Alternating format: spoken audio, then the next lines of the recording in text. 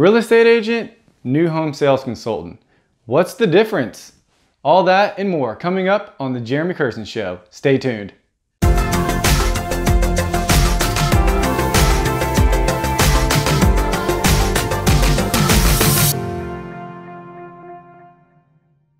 What's up, guys? Welcome back to the Jeremy Kersten Show, where every episode we show you something new on business, entrepreneurship, investing, and other financial things. Today we're going to be talking about the real estate agent versus the new home sales consultant. What's the difference? What's the pay difference? What are the hours like? And I don't know, maybe it'll help you make a decision on a path that you might have never knew you were going to take before. I know it was definitely an eye-opening experience for me, and maybe I can help you make a decision on your own. If you're new to the channel, go ahead and hit that subscribe button and the notification bell so you can be notified every time we upload a new video. And go ahead and hit that like button, help spread the message to other people. And with that being said, let's go ahead and get started, guys. Okay, so the first thing that we want to, go into is the time. The time required of you at your job, okay? Now, here's the big deal. Real estate agents can do whatever they like, okay? They're an independent contractor, so we'll just write IND. They're independent. They can work whenever they like, so their time is flexible, okay? So if you're a stay-at-home mom, or you're young, just starting your business. Oh, I totally misspelled that. Flexible, okay. If you have a lot of time to build a career, I think a real estate agent is a pretty good way to go because the upside is larger, but I'll get into all that stuff here in a second. So you have a flexible time. Yeah, you're doing some open houses on weekends. So, we'll put some weekends. Okay, if you're really hustling it, working hard, you're probably working, let's say, every weekend, right? But again, it's totally optional. OPT, baby, optional. You're not required to. Again, you do whatever you like. You're 1099. That means that you're getting paid with no taxes. Okay, so you will be taxed. Don't misunderstand me. But as you get paid, you're reliable for your own taxes. So I'll write responsible for taxes, okay? Responsible for taxes. Okay? Now, how much do you get paid? Well, everyone thinks that a real estate agent gets 6%. That's something you typically hear. It's like, oh, I gotta pay the agent 6% to sell my house. Well, that's true. But you're forgetting, or you might be forgetting, that they're going to split that. So that 6%, they're going to be splitting that with the buyer's agent, okay? The person that brought the buyer to buy the house that you're selling, the agent has to split that, typically in half. So then you get down to 3%, okay? So 3% is a pretty typical pay, okay? But, pump the brakes, you got broker's fees, office fees, transaction fees, MLS dues, all this other stuff, okay? A lot of things, not to mention marketing. God, I don't even know. I mean, you can literally just dump thousands of dollars into marketing, okay? So let me slow down here. You got your 3%. Now, obviously this changes according to which broker that you work for, okay? What I'm about to explain, but we're gonna go, for the simplicity of this video, we're gonna stick to the average, or we're gonna stick to the most typical, okay? So don't go leaving a bunch of comments saying, oh, I only pay $100 in transaction fees and blah, blah, blah, blah, blah. I get that. There's a lot of brokers out there that do that, which I do recommend. If you're gonna be an agent, that is the way to go, because these larger suits, Coldwell Banker and Keller Williams and Remax and Century 21 and all that stuff, it's a very common thing for the broker to take half. That's right, 50%. I'll just go with Coldwell Banker and what I know that they do, okay? They want to take 50%. I was working for a minute for a guy who wanted to take 60%. Obviously, I didn't stay there very long. So that 3% quickly becomes 1.5, okay? So now you're at 1.5. You still got to take the taxes out, okay? And let me start over here. So you're at the 1.5, okay? Minus your taxes, minus your advertising, which is huge. I mean, how are you supposed to find buyers and sellers with no advertising, okay? So you're 1.5% of a transaction minus taxes. And again, or let me say that I'm talking about residential real estate, okay? I mean, I hope you already caught on to that. I'm not talking about commercial where the numbers are bigger and all that kind of stuff. We're talking about the real estate. Let me help this family buy a new home agent, okay? So there we are at 1.5% minus taxes, minus advertising. And then there's a lot of other stuff. I mean, this doesn't even include, again, like broker's fees, and that varies. MLS fees, you're talking about a couple $100s a month. In some cases, for office fees, MLS dues, which is like the listing service, you got to pay monthly dues on that. There's a thing called the Supra that goes on the door that for you to have access to that, there's a monthly payment for that. So it's money, money, money, money all the time. Now, if you're making great money, sure, I get it. That pays for that, okay? But still, let me just give you what is true, okay? Oh, and let me go ahead and put it here while it's at the top of my head. No benefits. No benefits, okay? And what we're talking about benefits, I'm talking about medical, vision, /dental, 401k, none. You get none. I should just erase it because you don't even get that stuff, okay? So no benefits. In most cases, I'm sure there's a broker that buys his people his stuff. That's great. You got to do all your own advertising. Let's see, do I have pretty much everything there that I wanted to cover? I think so. If not, we'll come back in a sec. Now, right here, again, it kind of goes with the advertising, is the marketing and the inventory, okay? So we'll write here, no inventory. You're not, I'll explain this in a sec, but let me just put it here, no inventory, okay? Which means that you don't just have a pocket full of homes to sell given to you. They're not just, here, go sell it. Now, going over to new home sales consultant. This is a job that I'll probably make a whole nother video on in and of itself because it's such a diamond in the rough, in my opinion anyways. I think it's perfect, okay? I mean, it's not perfect. And I'll, again, get to that in a second, but let's just go into it. Now, new home sales consultant. First off, you are an employee, okay? So you're not a 1099, you're an employee and you're getting paid a W-2, okay? So you don't have to worry about the taxes because you're gonna fill out that form at the beginning of the year, tell Uncle Sam how much you wanna give him. If you know anything about taxes, you should be taking as much as you can home. It's an idea for a video there. And yeah, that's how you get paid. You do get the benefits when you work for a home builder, okay? In most cases, okay? Like I said, I know sometimes things can be different, but you get benefits. So you get, in a lot of cases, great Medicare, you get great vision, you get great dental, and a lot of times you get 401k, you get some matching on your contributions up to, could be 3, 5, 6%. So we'll write, 3 to 6% matching, which is pretty awesome. Okay, if you're gonna make a career out of this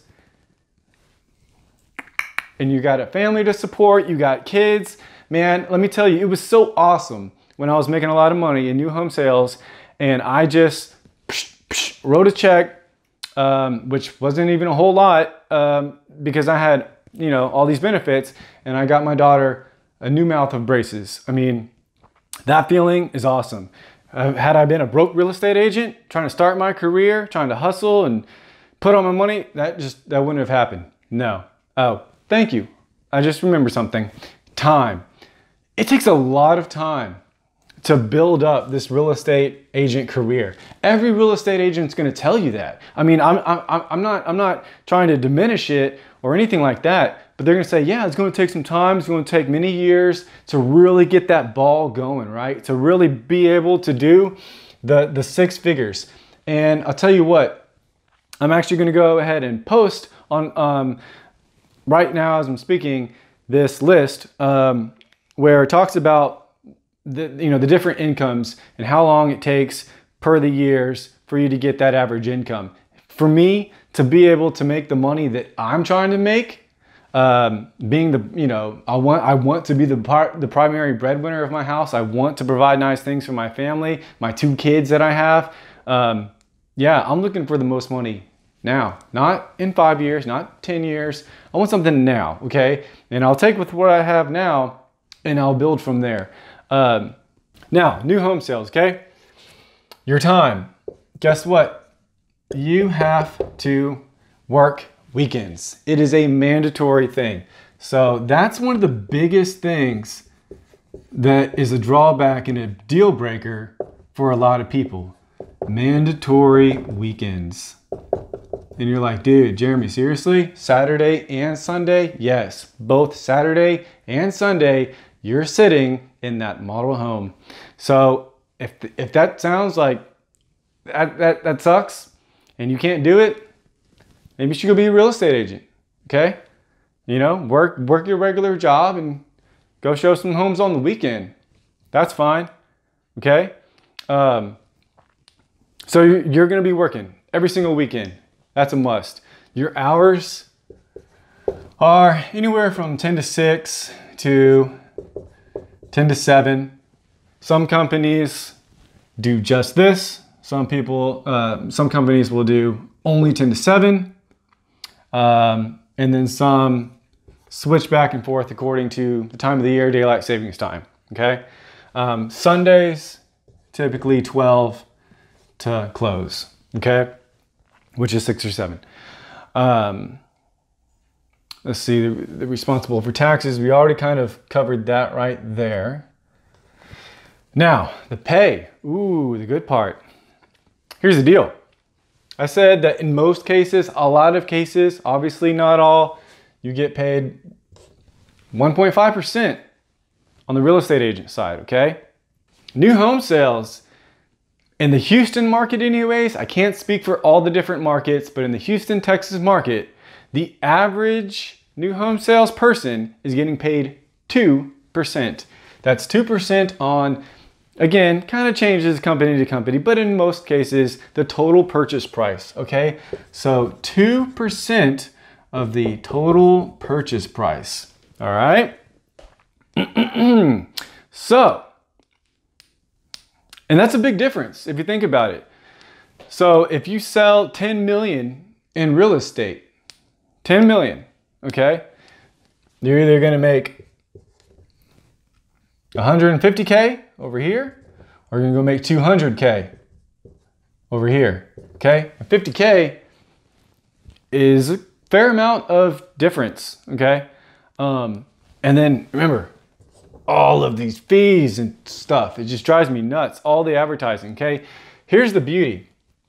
2% of a total purchase price, and some companies pay 2.25. I've seen some competition lately. I've talked to some different employers that pay 2.25. I've talked to some that pay 2.5. And then, like my lucky self, I do get paid 3% for the company that I work for. So, and that's rare. So I'm grateful for that, okay? So either way, new home salespeople per transaction on average make more than the real estate agent on the transactions. Now, here's another thing. The inventory, plentiful, okay?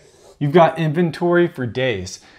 The new home builder is going to be giving you, I don't know, anywhere from 2 to 6 homes at any given time. 2 to 6 homes at any given time. to sell. Okay, this is going to be completed homes or homes that are building for the purpose of just quick buy and sell for you. And it's awesome. I mean, you got, as soon as you sell one, the smart thing to do is just start another one. So as it's building, a customer comes in, hey, we like this, boom, sell it. If it's complete, you get paid fast, and you have a company behind you, like a whole business behind you that is going to be dealing with the title, chasing down the title stuff, making sure that things close on time. You have a mortgage company in a lot of cases that are helping with the loans. All you got to do is sell it. I mean, how hard is it? Show up, do your job, do the paperwork, sell the home, which, most cases, if the product's good, you're a likable person, you're going to sell the house. Okay. You always have something to sell. Even if you don't, okay, you can sell dirt. And what I mean by that is you've got a bunch of lots. You've got a bunch of lots that could be 60 by 135, 70 by 135, 81, 40, whatever. You've got land and the subdivided land for someone to come in and pick a floor plan, pick an option, put it on there. It's very simple. This, my friends, you are driving all around the city. You're going to resales. You're having to negotiate, fixes on an existing home. You're having to negotiate, just all kinds of stuff. Over here, new home sales, you're selling something that has a warranty. I'm kind of running out of space here to write, but a warranty. It's a brand new product. You don't have to mess with any of that other stuff over here. You just show up at your given time, do your job, make the company money, and you're gonna make a pretty nice living at it as well. I don't know. Both of them have their pros and cons. The biggest upside, obviously, as a real estate agent is that you can build the business bigger and bigger and bigger and bigger over the years. You can eventually get salespeople underneath you, kind of start actually operating as a business, as that business machine. And new home sales, you can't, okay? New home sales, you're just that. You're a salesperson, you go in and do your thing. You've got a neighborhood, and if the community that you have is great, awesome, you're gonna do well. If the community that you have is no bueno, guess what? You're going to suffer financially, and there's nothing that you can really do about that. And that's one of the most frustrating parts about new home sales, is that if your community is no good, you can watch your coworker working for the same company make twice as much money as you. It's a bummer, okay? It's a bummer. Real estate agents, you can go anywhere, right? The city or the state is your playground. You can sell any property. So, finding something that matches that buyer is probably not going to be as hard on this side, but you've got, like I said, you got business coming to you in the model home. You sit there, you don't just sit there, obviously. You got to do your part in marketing, reaching out to realtors and trying to drive business and being active in the community, blah, blah, blah, blah, blah, okay? But for the most part, you've got a company that's pumping hundreds of thousands, if not millions of dollars, building up that brand for the new home construction company, versus you're a real estate agent, and you're over here dumping money on Facebook ads and signage around your city and your town, praying to God, hopefully this works, right? It takes so long to build this up that my best advice, personal advice coming from experience, is don't jump into this unless you have something else to kind of keep you afloat. I went from new home sales into a real estate agent. Terrible idea. I went broke fast because it's just not the same thing. You can be brand new, kid out of college, never done real estate in your life, go into new home sales and instantly go make 6 figures a year. Promise you. And if you're not, you're doing it wrong. Somebody told me that when I first started, and they were absolutely 100% correct. They said, Jeremy, if you're not making 90 in new home sales business, you're doing it wrong, and you're probably going to get fired pretty shortly. And it's true. Anybody who's not making 6 figures doesn't last too long in this. So you can make anywhere, I'm gonna say from 1 to 2 to 3, 125, is kind of like sort of that rolling average. I know people that have done 250. I know people that have done 3. The guy that I've met through different new home sales events, he's had a couple of years where he was doing $400,000 and $500,000, and he just shows up 5 days a week, does his job, goes home at 6 o'clock. $500,000. The dude doesn't even have a college degree. You don't need one, okay? So hopefully this sparks some interest for some of you, and you're like, wow, I know what I'm doing now, whether it's this or this. Hey, best of luck to you. If you got any questions, leave them down in the comments below. I'll try to answer them. If you enjoyed this video, give it a good thumbs up. Subscribe to the channel if you haven't already, because I'll be talking about more stuff like this to kind of get the idea, the ideas rolling. So hope you enjoyed it. And until next time, guys, take care. Thanks. Bye.